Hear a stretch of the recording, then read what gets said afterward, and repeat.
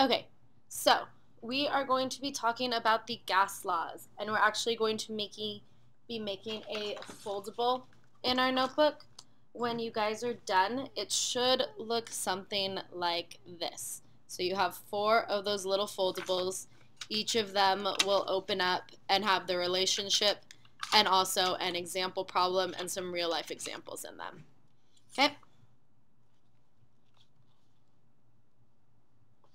So let's go ahead and we'll do the front of all of the cards first, and then we'll go ahead and start talking about each law individually. Okay. So again, make sure that all 4 of them will fit on your paper and that they fold that way. Okay. The first one we are going to talk about is Boyle's law. Okay. So, Boyle's law is where P1V1 equals P2V2, or pressure 1 volume 1 equals pressure 2 times volume 2, where the constants are the number of moles, which we refer to as N, and the temperature T. After that, we have Charles's law, okay, where it's V1 over T1 equals V2 over T2. The constants are, again, the number of moles and the pressure. I have these stars by the temperature, and I want you to, somewhere on your paper, write a little reminder to yourself that when we're doing the gas laws, temperature is always going to be in Kelvin. Okay. After Charles's, we're going to talk about Gay-Lussac's law, okay, which relates pressure and temperature. Pressure 1 over temperature 1 equals pressure 2 divided by temperature. Again, the temperatures have those little stars to remind you that temperature is always in Kelvin, and the number of moles, N, and volume are our constants. But if you look at your reference sheet, there is none of these gas laws. Instead, we have the combined gas law, okay, where it's P1V1 over T1 equals P2V2 over T2. Temperature, again, always in Kelvin. The number of moles is the only thing that is constant, and it's kind of a combination of all of the laws so that it'll work for any problem that we do. Okay. So you should have all 4 of those on your paper. Okay, so we're going to zoom in and talk about each of them individually, and then you can just glue them in when you're done. Okay, I'm going to start with Boyle's.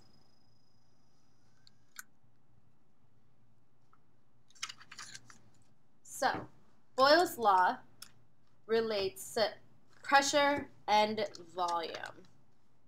Okay. Boyle's law, we typically can manipulate the volume easier than we can manipulate the pressure. Okay. So, we're going to write the relationship. They have an opposite relationship. So, if the volume increases, okay, so if V increases, the pressure will decrease. Or if the volume decreases, pressure will increase, which you guys saw in the simulation, and that also totally makes sense. If the particles have more room to move, a bigger volume, they're not going to hit the walls as much. The pressure is going to drop. Where if you give them less room to move, the pressure is going to increase. Okay? We call this an inverse relationship.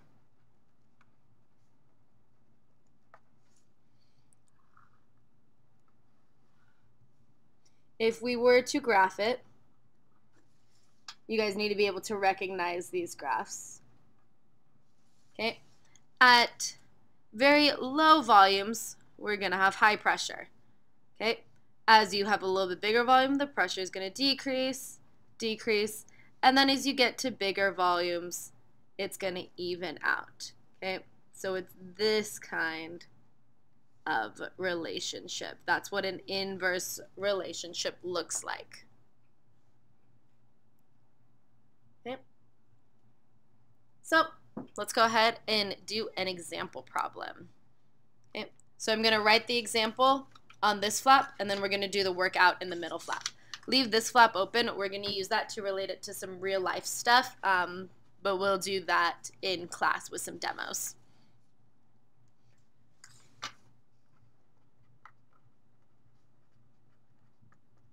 So, at constant temperature,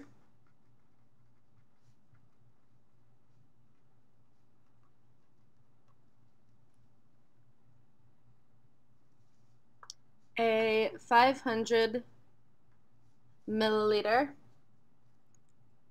gas balloon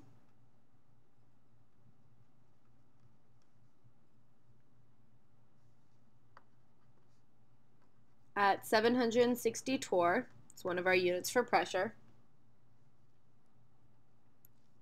is compressed to 450 milliliters. What will be the pressure?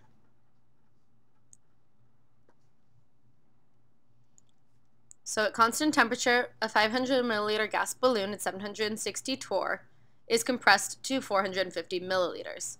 What will be the new pressure? Okay. Before we do any of these problems, we want to kind of get our expectations set.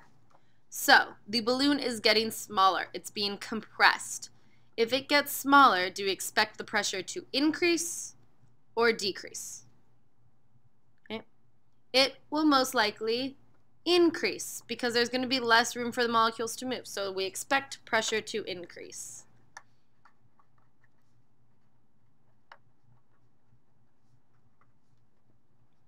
Based on that inverse relationship we talked about.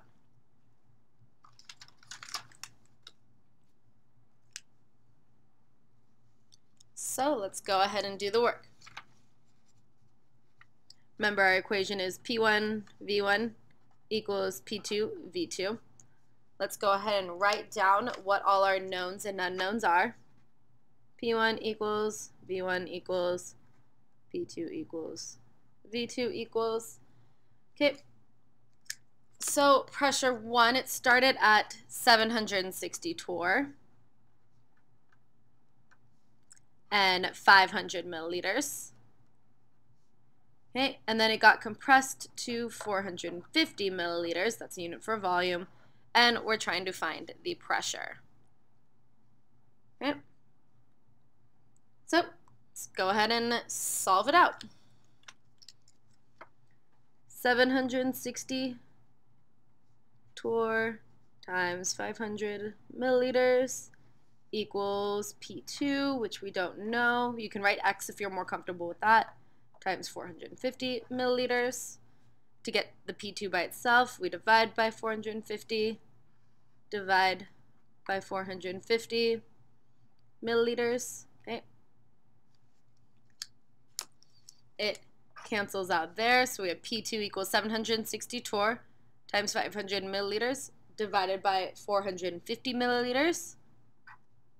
Milliliters and milliliters cancel out. We have 760 times 500 divided by 450, which gives us 760 times 500 divided by 450, 844.4444, which we can just round. If we count each of these as having 2 sig figs, we could go ahead and round it to 840. The units left are torr equals. And is that an increase in pressure from where it started? Yes, it is. So that totally makes sense.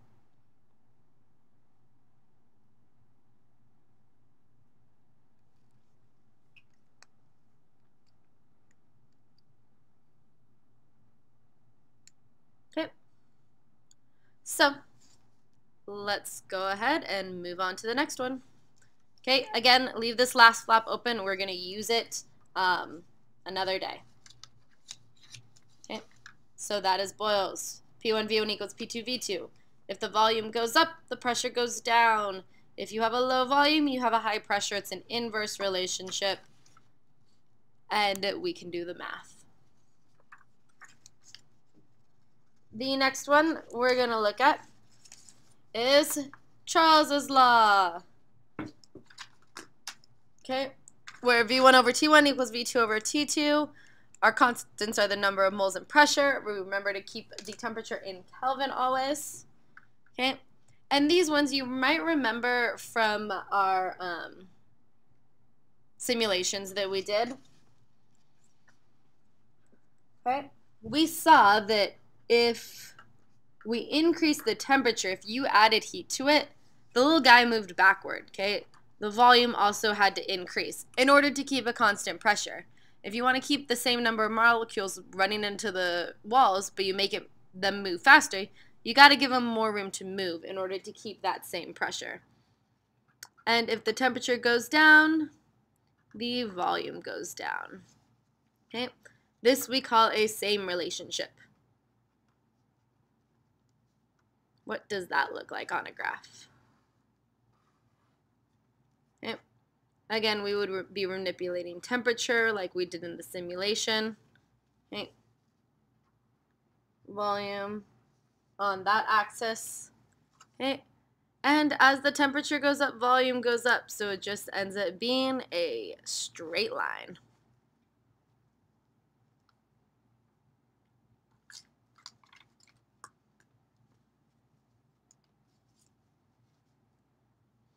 Okay.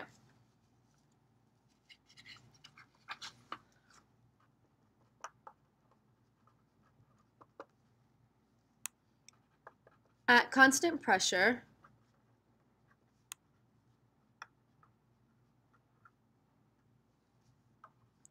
a 10.0 liter balloon.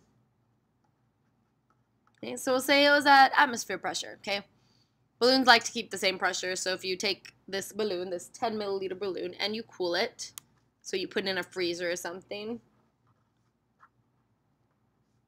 from 500 Kelvin, so it was really, really hot when it was 10 liters, to 100 Kelvin, very, very, very, very, very, very, very cold. What is the new volume?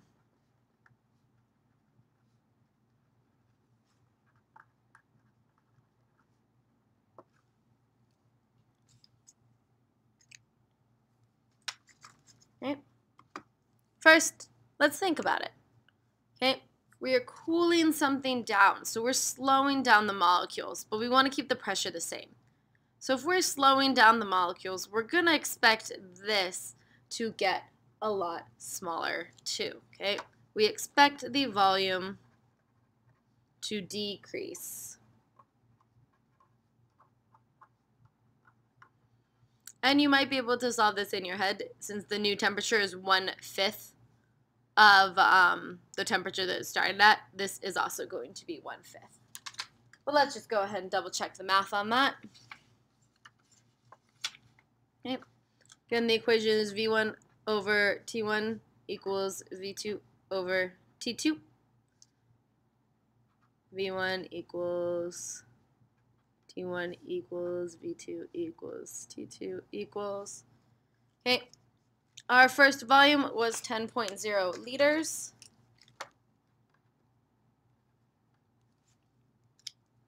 Okay, I'm just going to make these have 3 sig figs. Add that decimal. Our first temperature was 500 Kelvin. Second temperature was 100 Kelvin, and V2 is what we don't know. That's what we're trying to find. Okay, so plug and chug. Okay, we have 10.0 liters over 500 Kelvin equals V2, which we don't know, over 100 Kelvin. Okay. I think the easiest way to do this is just to cross multiply. Okay. So let's go ahead and cross multiply. So we have 10 times 100, which gives us 1,000. And we have liters in Kelvin there. We won't worry about that for now. Equals 500 times V2. Get V2 by itself, divide by 500, divide by 500. This was liters Kelvin divided by Kelvin. It's going to be liters over here. 1,000 divided by 5.0 is 2.0. Because we had 3 sig figs, I'm going to keep this constant with 3 sig figs. And it is liters. Which makes sense. The temperature was 1/5 of what it started at. 2 is 1/5 of 10. Okay? And it is definitely a decrease in volume. Okay, so 2.00 liters is our answer.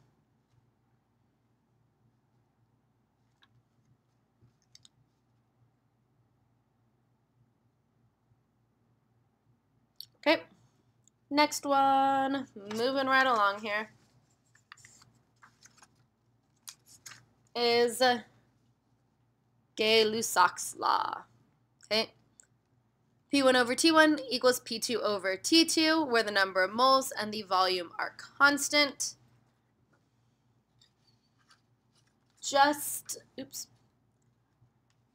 like Charles's, this one also has a same relationship. If the temperature goes up, the pressure goes up. If the temperature goes down, pressure goes down. Okay, which totally makes sense. Okay, if you heat something up, the molecules are moving faster, so they're gonna run into the walls more and the pressure is gonna increase.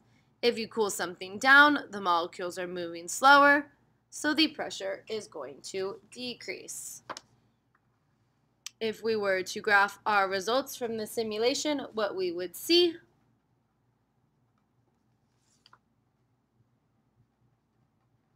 is that as temperature goes up, pressure goes up.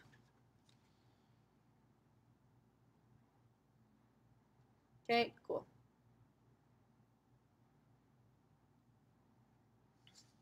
Let's look at an example.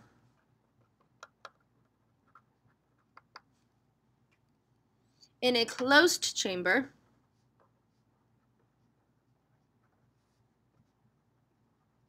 we'll say closed rigid tank. Okay, so like a tank of gas. It's rigid, meaning the walls aren't going to collapse on itself, which means the volume will be constant. The pressure is lowered from 4 atmospheres to 2 atmospheres.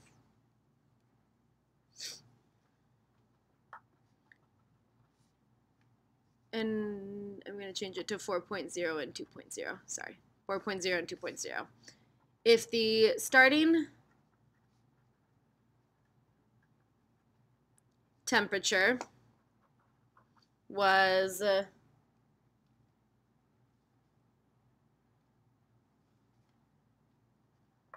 27 degrees Celsius, what is the final temp?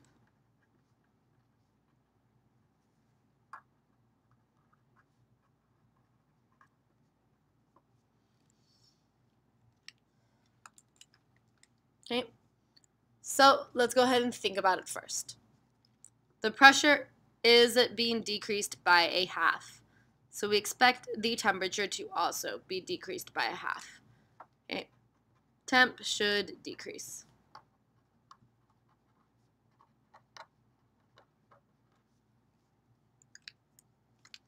Let's go ahead and do the work.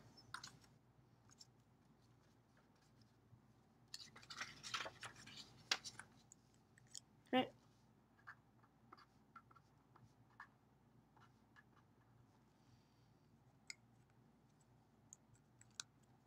Write out all our variables.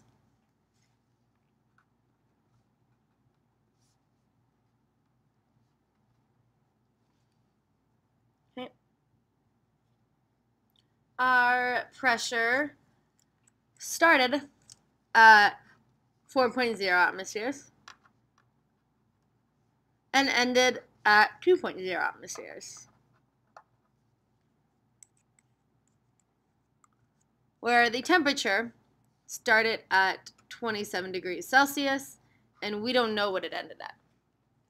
Wait.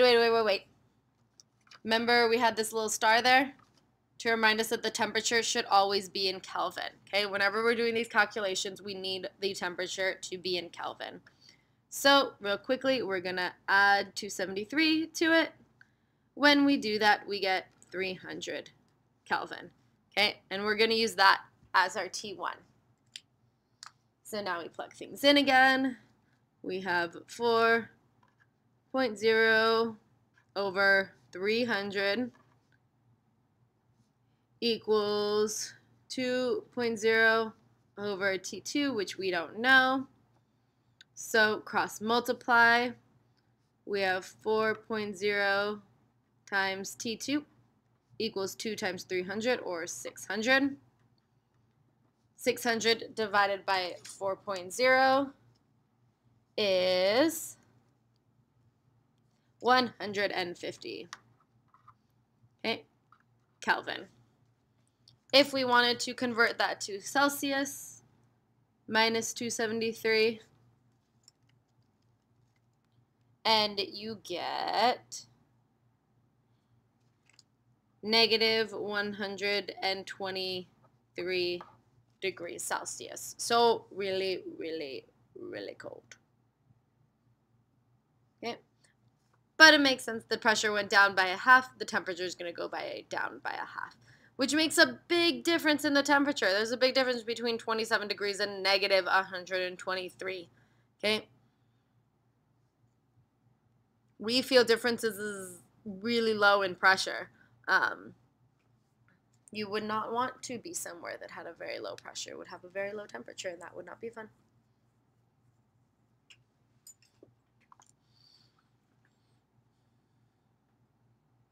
Okay, last one. Okay, is the combined gas law.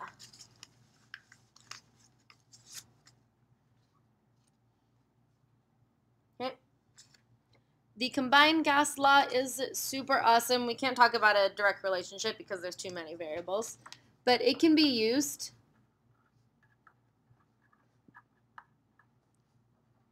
for any gas law problem.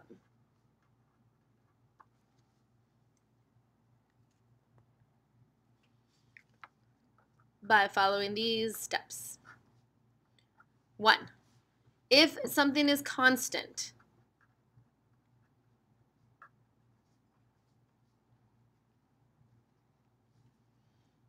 they can be crossed out of the equation.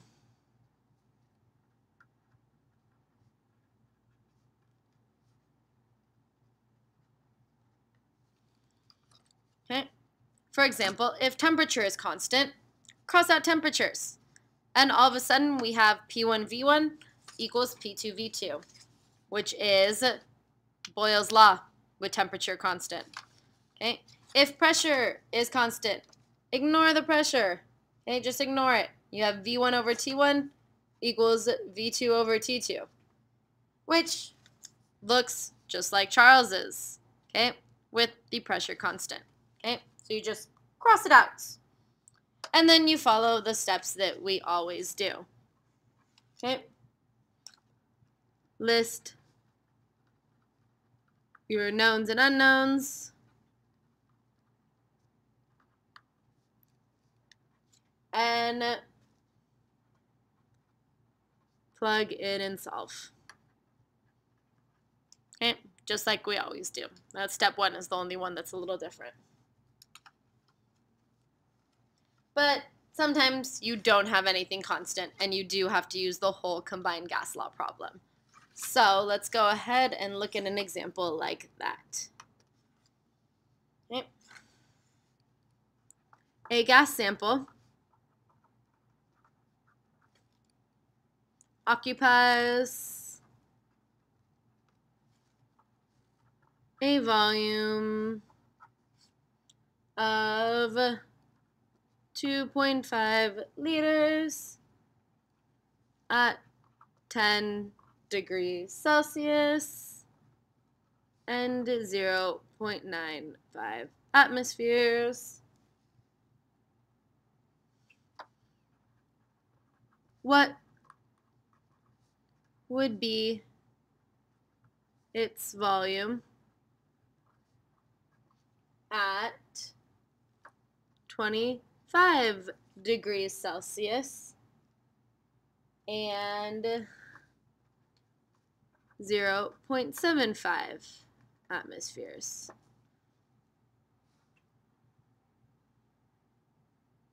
Okay. So it's getting warmer, so it might get bigger, but it's also going to a lower pressure. Okay, so it's probably definitely going to get bigger. Okay, we definitely expect the volume to increase here. Okay, let's go ahead and solve it out. Okay, because yeah, getting warmer, that makes the volume goes up, lower pressure. We expect the well, if the pressure's decreasing, the volume should increase. Okay, so we expect the volume to increase. Sometimes you won't be able to tell because it'll be doing opposite things, but in this case, we expect the volume to increase.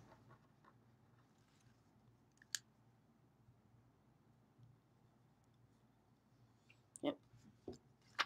So, set up our problem, P1, V1 over T1, write it again so we don't have to flip back and forth.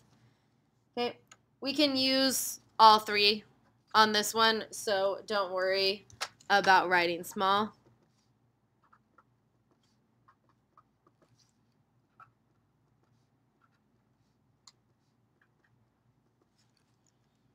Yep. So in this one, 2.5 liters. Okay, that's our starting volume. Our starting temperature is 10 degrees Celsius, and our pressure is 0.95 atmospheres. What would be its new volume? So that's what we don't know.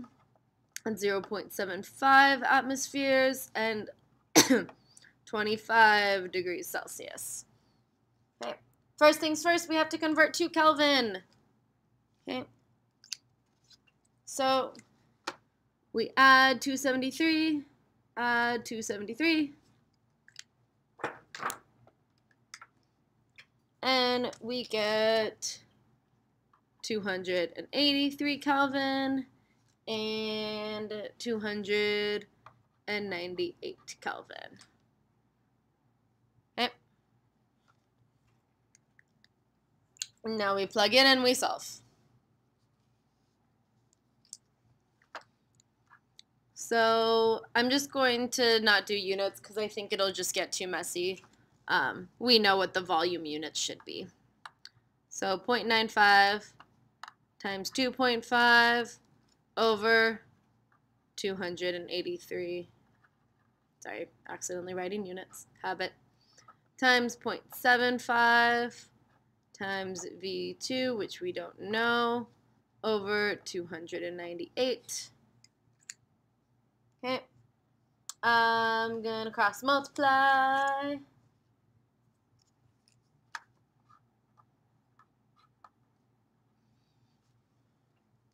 Okay. So we have 0.95 times 0.25, or times 2.5 times 298, which gives us 707.75. I don't want to lose any numbers yet, so I'm not going to worry about sig figs until the end. Equals 283 times 0.75.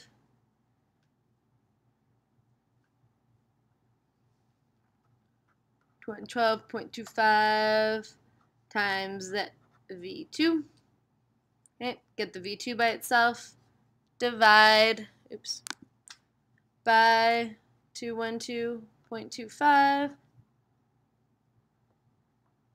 That cancels out, so we have 707.75 divided by 212.25, which gives us 3.33. And since we had 2 sig figs and everything, I'm just going to round it, and I'm going to say 3.3. We're talking about volume. Our volume here was in liters, so this one is also going to be in liters. And what do you know? That is an increase in the volume.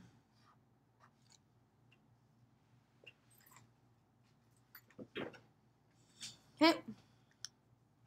Once you guys are done writing in all of them, glue them in so that you have your nice, pretty little foldables on the page. Okay, you should have all 4 of them glued down like that with all the flippies in them. Okay, and we'll fill in those last flaps with some demos and such.